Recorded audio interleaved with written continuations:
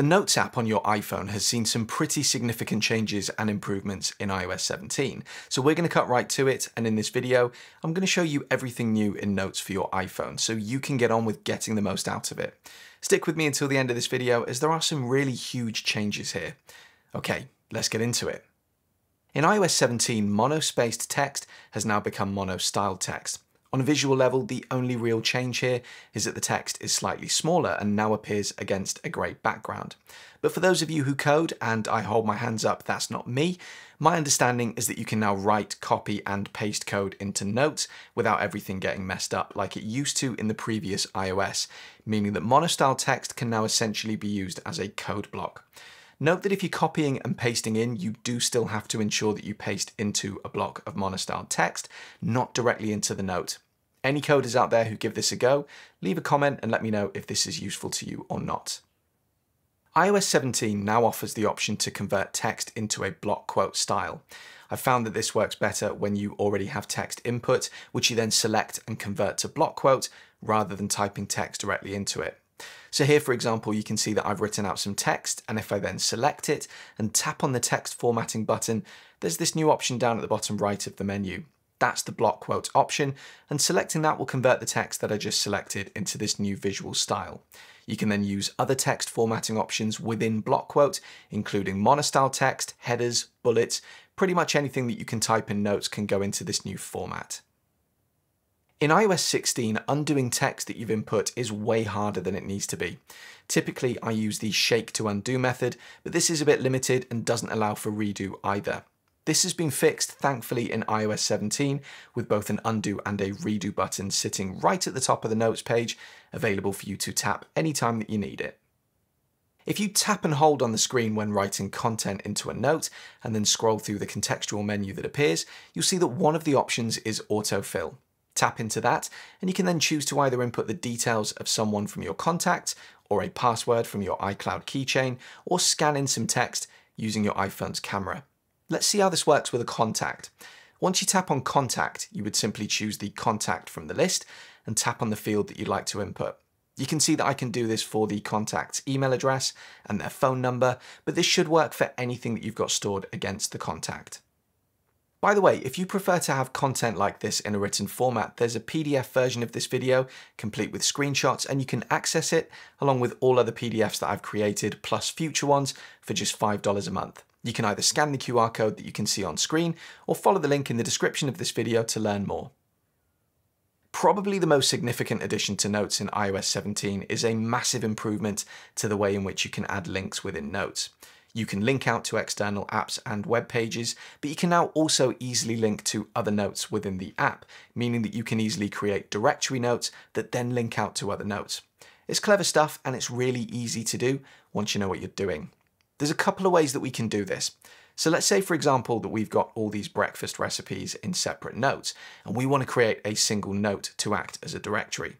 We'll create a new note and then tap and hold for a second in the body of the note to get this contextual menu. We'll then tap the right arrow to move until we see Add Link. Tap on that, and you can see that we have this new screen appear. You could paste a link to a web page or another app in here if you wanted to, but for this, we're just going to begin typing the name of a note that we'd like to link to. You can see that Notes shows us possible matches, and we simply tap to select the one that we want. Notice that by default, when we do it this way, the toggle for Use Note Title as Name is selected. We could toggle that off and then input our own link name if we wanted, but I'll leave it as is for now. I'll repeat the process again to show you how this can work as a kind of directory, creating as many links out to other notes as you like. Once you've created the links, you'd simply tap on one to take you to that note. The other way that you can do this is to create the text first. So here, let's input some text that we'd like to have for our link. Once you've written the text, you would simply tap and hold on the screen for a moment, then use the cursors to select the text, and again in the contextual menu that appears, choose Add Link. Again, you would simply type the name of the note that you'd like to link to, but this time when you select it, you can see that the name of the link is the text that we wrote, and Use Note Title as Name is toggled off. And just like before, the link is created. PDF management and editing was really limited in iOS 16. You were essentially limited to opening the PDF in Quick View, and if you wanted to do much in the way of editing, you'd need to open it up in an editing tool. Not needed anymore thanks to iOS 17, as you can do a lot with PDFs right from within the Notes app. So here we've got a PDF in iOS 17. First, notice that if I tap on the downward pointing arrow in the PDF, I can still choose to view this in Quick Look like we could in iOS 16. But if we jump back to the previous view, you can see that we can swipe through pages right within the PDF in Notes without having to fully open it up. Also, if I select some text within the PDF, you can see that we have the option to highlight it, underline it, add strike-throughs all within the Notes app without having to open up a dedicated PDF editor. If we then tap on the ellipsis menu on a specific page of the PDF, which you can see up at the top of the screen, you've got the ability to do things like insert blank pages, rotate pages, insert pages from files. You've really got quite a lot of flexibility for how you want to annotate or edit PDFs right from within the Notes app. You can even use the Markup tool to mark up PDFs right from within Notes, including adding shapes and your signature if you need to. And thanks to machine learning, your phone can identify fields that can be filled in, even from scanned PDFs. So I think that for 99% of people, you're absolutely not going to need to use any kind of third-party PDF editor from now on. A minor one, but when creating a note, the items in the menu bar that appear above the keyboard have been shifted around a little. Previously, you had the insert table option, then text formatting, then checkboxes, whereas now you begin with text formatting, probably the most commonly used button, then checkbox, then insert table. The rest of this menu remains unchanged. In iOS 16, you could input stickers, but you were limited only to the Memoji stickers. You would input them by tapping the emoji button in the keyboard when typing, and then choosing the Memoji that you want from in there. In iOS 17, you can still input Memojis if you like, but you now have access to all of the stickers that you can create in iOS 17 in general, so if you're into stickers, you might find this useful. Technically not just an inclusion to Notes, but as Markup is something I think people will use a lot in Notes, I'm including it here. In iOS 17, you have the addition of a crayon in the Markup tool. You can see that it sits to the left of the fountain pen in the selection tool, and it actually does a really good job of making a very satisfying representation of a crayon, as you can see. In iOS 16, if you open a note with an attachment, you can tap and hold on the attachment and choose to change the size of it.